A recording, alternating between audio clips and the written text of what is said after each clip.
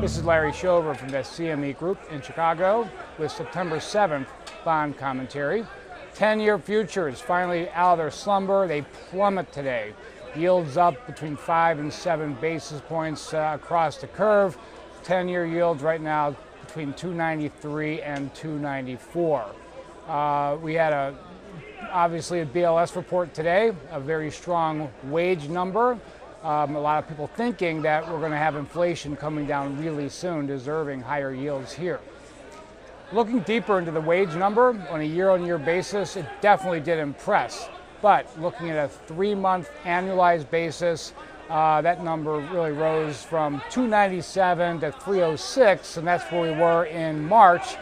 We didn't see any measures of inflation in the first quarter, so I'm skeptical whether we'll see it now just based on one number that we saw today.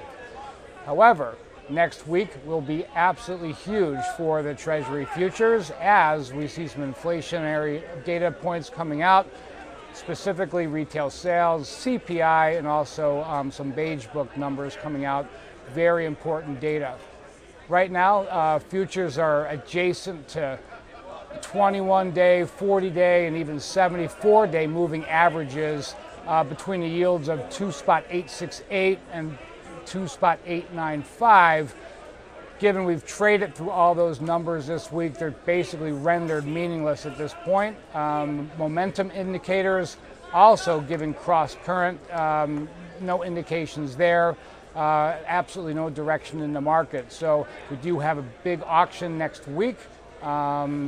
And that should be interesting, offset with the retail sales and CPI.